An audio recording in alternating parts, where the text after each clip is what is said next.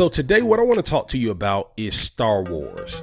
Okay, but I want to talk to you about a scene that was in Star Wars, okay, from a gentleman by the name of Yoda. See, Yoda was a philosopher, okay? Well, he might as well have been, at least. But one of my favorite lines in the Star Wars franchise came from Yoda. He said, "Do or do not. There is no try." Let me say that again, man. You know it. You know, you've heard it before. Do or do not. There is no try. I freaking love that statement. Let's talk about it. Welcome to another episode of Career Strategies. My name is Rodney Hughes, Mr. 100%. Today's podcast is being brought to you by Interview Prep University. It is a 100% free virtual training platform that's designed to do one thing and one thing only, and that's help you by teaching you strategies that can help you exponentially improve your odds of having great success in the job interview process. If you'd like to take advantage of this free resource, head on over to www.interviewprepuniversity.com. Again, that's www.interviewprepuniversity.com. If this is your first time joining us on the podcast, thank you and welcome. Okay. Make sure you do me a favor, like, comment, and subscribe, and let's go ahead and dive into this topic. So again, we're talking about Star Wars, and we're talking about specifically Yoda, and a quote from the Star Wars movie where he says, "Do or do not. There is no try." This is such a profound statement, okay? I don't even know if they necessarily intended for people to actually use this as kind of like an inspirational quote for the rest of their lives. I'm not sure. I can't imagine that they knew that when they wrote this into the script that, oh yeah, this is something people will be talking about for years and years to come. But what I will say is this: that is a very true statement. That is a statement that I constantly kind of remind myself of. Okay. And the reason why I remind myself of it is because, like, as you're going through life, okay, let's start with life first and then we'll take it to the career. But as you're going through life, there's a lot of uncertainty about life, right? When you go to sleep, there's a little bit of uncertainty of whether you'll get up. I mean, we believe that we'll get up, you know, and by my belief, it's by the grace of God that I'm able to get up, right? But there's uncertainty there, okay? And so going through life, as you mature, as you become more wise about things, you start to realize how many things are very uncertain. There's a lot of uncertainty as you go through life, okay? And I think that part of you tapping into your potential is becoming clear and becoming more certain about who you are. That's why I love that quote, "Know thyself." Okay. But I think the beautiful thing about this movie, Star Wars, and that this particular quote from Yoda is that it forces you to take personal responsibility, and it forces you to take action, right? That's what this quote is all about. It is all about action. Do or do not. There is no try. You know, one of the things I've had to jump on myself about, and I have to kind of catch myself when I'm doing this, is I'm trying to work the word try out of my vocabulary. And the reason why I'm trying to wipe it out of my vocabulary is because it's a weak word, in my opinion. Try. I'm gonna try to do this, right? I'm gonna try to do that. Okay. when I think of that word, I just think that you're starting off from a weak perspective, if at least for me. Okay, I can't speak for you. This is my opinion. Okay, and just based on me going through life, anytime that I've said I'm gonna try to do something, I was never 100% vested. Okay, so I think that the word try is what makes that such a weak word, is that it lacks commitment.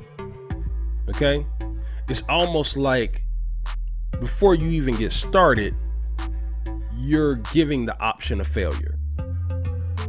Okay, so what I believe in is do or do not, right? See, that simplifies things. Okay, you're either gonna do it or you're not gonna do it, but there is no try. And so, but I always believe in starting with myself first. And listen, I understand, because listen, we have been programmed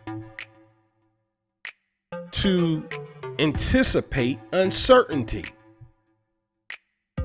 right? Since the time we were little kids. And as you started growing up, you started realizing how many things are really uncertain, right? There's a girl or there's a guy you like and you want to go ask him out. You as confident as you may be, you don't know if that person likes you as much as you like them, right? There's uncertainty, okay? And uncertainty is what it is. But have you ever heard that expression, fortune favors the bold? I don't know who came up with that quote. Okay, I just heard it before. Fortune favors the bold. And so one of the things I personally strive for is I personally strive to be bold in my actions. I personally strive to be bold in my thought process, because thought precedes action. So if I'm starting from a posture of weak, aka try, then I reduce the odds that I'll even take action. You see how that works? And we live in a world of cause and effect, right? In order for there to be an effect, there must be a cause. Okay? In order for there to be a cause, there must be action, right? Action is what creates the cause, and the cause is what creates the effect. Okay? And approaching action with a mindset of try, which, to take that a step further, your mentality is what causes action, right? Thought process is what causes action. You think, you act, that causes, and then there's an effect. Okay? And this is why it's so important to try to wipe that word try out of your vocabulary, right? You either need to do it or not do it. And that's especially true when it comes to your career. When it comes to you striving for success in your career, you have to have an action-oriented mindset. You have to have a mindset of, I'm either going to do this or I'm not going to do this, period. It needs to be that cut and dry. And if you're going to do it, you need to commit 100%. Just do it, and do it fast, and do it with speed, right? Do it swiftly, right? That's what you got to do. Do it or not do it. Okay? Because what that will do is that will speed up the process of you accomplishing the goals that you want to accomplish.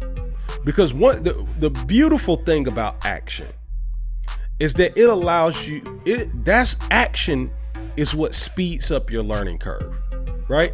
See, if you take enough action in a short period of time, you'll speed up the success that you desire, because through action, you'll get enough effects coming your way right? Because you've caused enough situations, you'll get enough effects coming your way that you'll be able to notice, okay, well, when I do this, this doesn't work.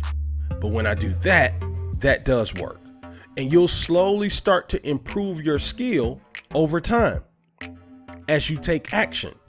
But again, if you're starting with a weak mentality and saying that you will try, then you're starting from a position of weakness.